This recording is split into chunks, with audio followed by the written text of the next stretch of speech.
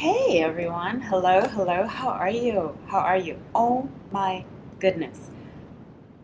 Can you believe we're in July? Like, how is it that we are in July? How did this happen? Well, we're in July. For my friends in Canada, happy Canada Day. I hope you're all having a wonderful day. For my friends in the United States, I know that you have Independence Day. Is that what it's called? Sorry, Americans. 4th of July. I can't remember what it's called. Can you tell I'm not American? But it's July. We're literally halfway done through this year. Half of 2020 is over.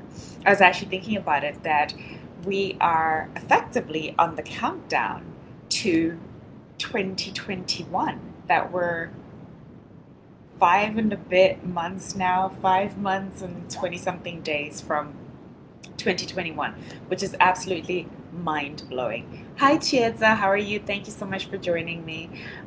So, yes, you guys, I can't believe it. We are more than halfway. Technically, I guess now we're at halfway. We are halfway through 2020. And true confession, I have to be 100% transparent with you guys.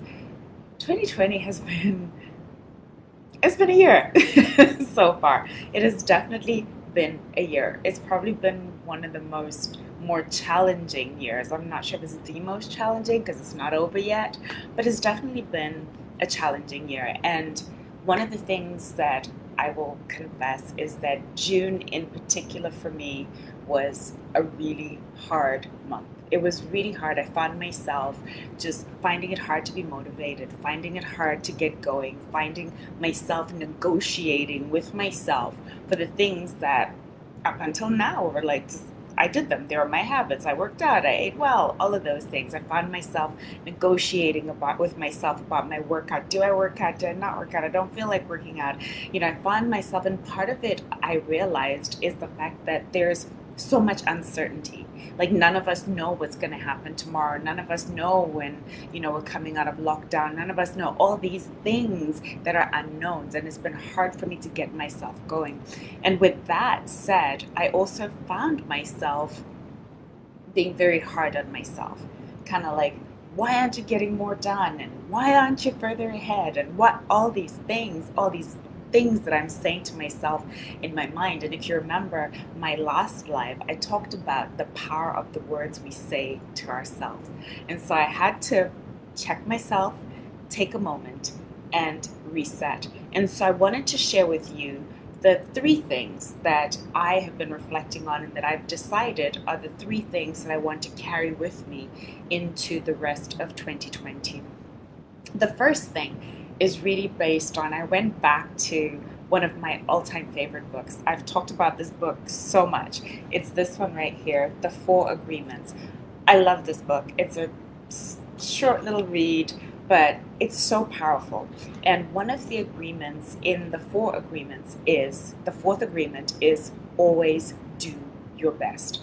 And I actually went back to read this book, and I wanted to read you a little bit of what he says in the 4th agreement. He says, under any circumstances, always do your best, no more and no less. But keep in mind that your best is never going to be the same from one moment to the next. Everything's alive and changing all the time. So your best will sometimes be high quality, and other times it'll not be as good. And I thought, gosh, I really needed to hear that I'm doing my best. I think we're all doing our best.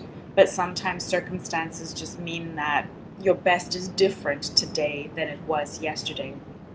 And I'll read a little bit more. He says, but if you do less than your best, you subject yourself to frustration, self-judgment, guilt, and regret. Just do your best in any circumstance in your life. It doesn't matter if you're sick or tired. If you always do your best, there is no way you can judge yourself. And if you don't judge yourself, there is no way you are going to suffer from guilt, blame, and self-punishment. By always doing your best, you will break a spell that you have been under. And I thought, wow, that's so profound, because it acknowledges the fact that your best will change. Your best in the middle of a pandemic is going to be very different than your best under normal circumstances. And so I wanted to share that with you and to say, as we go into the second half of 2020, that just remember that always do your best. Your best is good enough. But as long as you are satisfied and you know that you are doing your best, then that's all you can do. So for me, the three things that I am doing in recognizing that my best is all I can do is I'm giving myself grace. I'm giving myself the grace to know that my best is going to be different from day to day.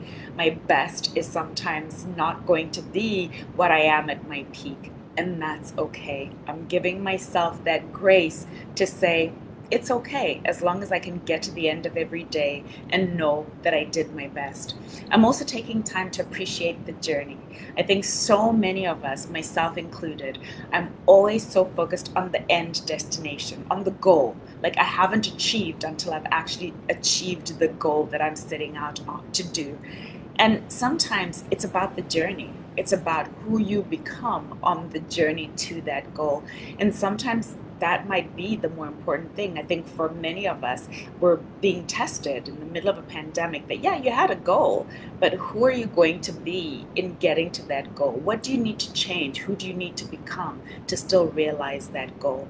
So for me, the second thing that I'm taking time to do is to appreciate the journey. Appreciate that it's not a linear line to get from destination A to my goal, that there will be peaks and valleys and things will happen that don't go according to plan. And that is all a part of the journey.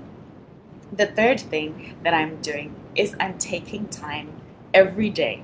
Every day I'm making a commitment to myself to be proud of myself, to find three things that I did in that day that I can be proud of. Because again, lining up with always doing your best, at the end of every day, there should be at least three things that I did. And they don't need to be monumental things. They can be, I got up and I exercised, or I got up and I went for a walk, or I didn't yell at my husband, or whatever the case may be. Three things, and I'm writing them down. You know that for me, my gratitude practice is something that is so important to me, that every day I take time to write down 5 things that I'm grateful for in that day. And so I'm adding to that, at least for the rest of this year, in addition to the 5 things that I'm writing down that I'm grateful, and actually writing them down, because I feel like there's such power in writing things down. Write down 5 things that I'm grateful for, and I'm writing down 3 things that I can truly be proud of that I did. Because as Agreement 4 says, always do your best. So thank you so much for joining me. I really appreciate you. I appreciate this community. I appreciate all the love, all the comments, all the feedback that you give me. And I want to say, if you want to be notified, because I know we're trying to figure out what's a great time for everybody to join us live, because we have people all over the world. So if you want to make sure that you don't miss my lives, then make sure that you've signed up for notifications. Same thing on Instagram. Make sure that you follow us on Instagram. We're Ndini Media on Instagram, and turn on your notifications so you get notified every time I go live, every time we post new content. We're so inspired, actually.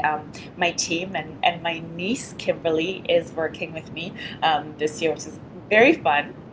She has lots of ideas, and so we're going to be rolling out some new things. She was just messaging me before about some new things that we're going to be rolling out, new things that we're trying out. So you want to make sure that you're following us on Instagram, on Facebook, on Twitter as well, and all of our platforms. We are at Ndini Media. And if you want as well to have all of this information, all of my podcasts on the go, don't forget that you can sign up for our podcast. We're available where all podcasts are streamed.